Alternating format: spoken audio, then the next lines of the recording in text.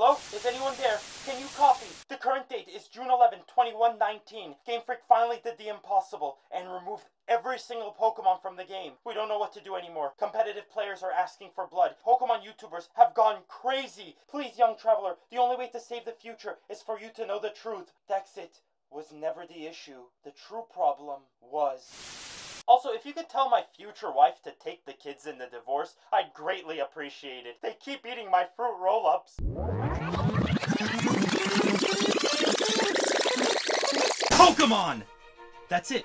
That's the whole intro. Freaky little creatures with mystical powers that we as trainers are tasked to catch and train. But we as Pokemon fans have taken it a step further and created everlasting bonds with our Pokemon. Both because we don't have real friends, but because we cherish the memories we made on our journeys. So when Pokemon announced 4 years ago that they will be cutting Pokemon in future titles for the sake of animations and better gameplay, it broke its fans' hearts in half. Except for me, because I think Dexit was supposed to be, and later became, one of the best ideas incorporated in Pokemon. Please hear me out. Dexit is a fan-made term that is a play on the British movement known as Brexit, where the United Kingdom decided to walk away from the European Union and be its own independent state. I think I was asleep in class that day. But Dexit refers to GameFreak's decision to remove a certain amount of Pokemon from the newest mainline entries. Dexit was a choice GameFreak made to cut a ton of Pokemon from the mainline games for the opportunity to delegate more time to updating animations and making the Pokemon games more enjoyable. Wait, they were serious? GameFreak decided to remove 50% of the Pokemon from other regions in Sword and Shield, only allowing you to catch 400 Pokemon. GameFreak's excuse for this mischievous act was to limit the workload on creating new sprites and push newer and better animations. Better animations! Better animations! Where? Where's the better animations? Please, enlighten me. The early game, when the Pokemon's animations were...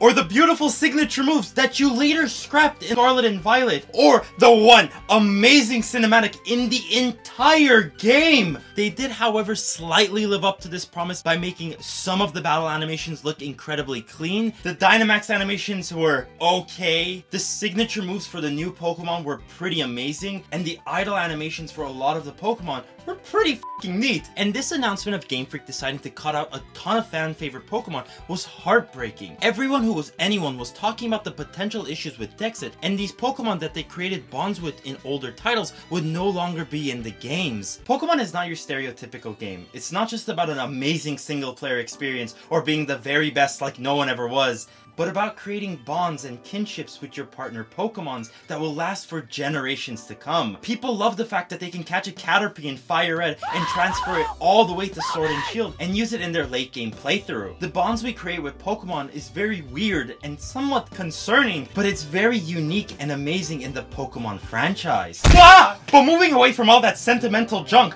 Pokemon Sword and Shield were not the first games to implement the preachings of Dexit. Rather, the first games to do it were Pokemon Black and Pokemon White. In the main game of Pokemon Black and White, we don't use a single Pokemon from any other region. No Pikachu, no Gyarados.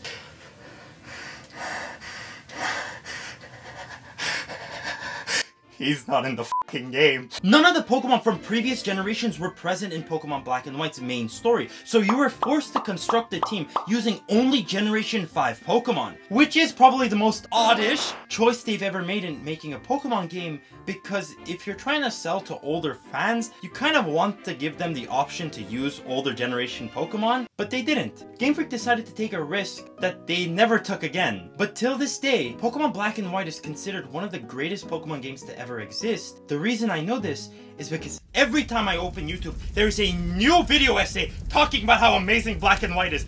I get it, it's amazing. Please, can we talk about Legends Arceus? The choice of removing most of the Pokemon from the game is what led Pokemon Black and White to becoming one of the best games in the franchise. You are correct, every Pokemon is still present in Pokemon Black and White, but the only way to catch most of the Pokemon is to transfer them from other games. But if you want to do that, you have to use the transfer system, which was created by Satan himself, because whoever designed this, I just want to talk to you. I just want to know, Why? Pokemon Black and White is the first instance of Dexit working in its favor, as you were forced to use the new Pokemon added in Pokemon Black and White to beat the games. All Pokemon from previous generations were present in Pokemon Black and White, but their sprites were reused sprites from Diamond, Pearl, Platinum. It wasn't a lot of work for Game Freak to add them to Black and White. So this was an instance of Dexit working phenomenally. But let's say you don't like Black and White and wish these games never existed, but you really like competitive Pokemon, specifically VGC. Competitive Pokemon is notorious for being a game where the strongest Pokemon with the strongest movesets with the strongest butts reign supreme. What? This makes it incredibly boring trying to team build because every single person runs basically the same team or a different variation of the same team. But in the early games of Pokemon Sword and Shield, this problem was not present. In fact, all the overpowered Pokemon were not in the game. So when you were team building, you could have easily just added your favorite Pokemon and not worried about Landorus, Kangaskhan, or Heatran ruining the game for everyone. Okay, let's say you hate Pokemon Black and White and really hate competitive Pokemon. But I know something you'll really like, because if you don't, I'll kill myself. Called Pokemon Legends Arceus. I might have an addiction. Legends Arceus is the game that follows Pokemon Sword and Shield. Not you! You can f right off! Where we go back in time in Sinnoh / Hisui / an alternate timeline Sinnoh, where the only available Pokemon are the Hisuian Pokemon, the Sinnoh Pokemon, and a few others sprinkled in. Because Legends Arceus had to work with very few Pokemon, it allowed the developers to delegate more time into making a wonderful experience without worrying too much about creating new models for thousands of Pokemon in the Legends Arceus art style. The game added a new gameplay style, added a new battle gimmick, and added some of the best waifus in the entire series.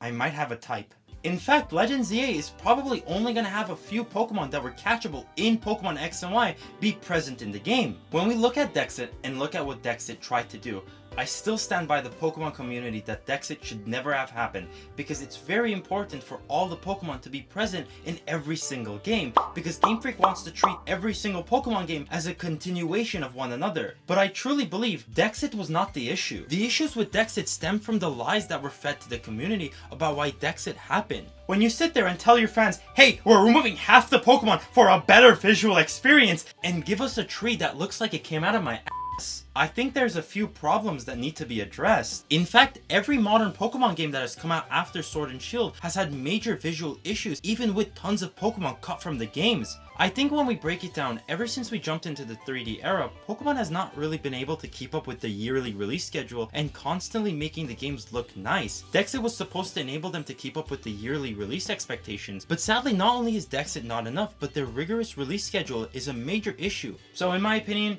is Dexit a bad thing? Yes.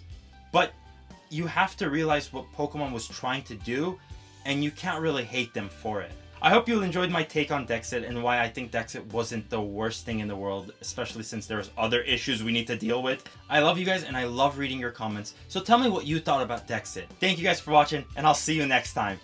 I'm 100% gonna get cooked alive for this video.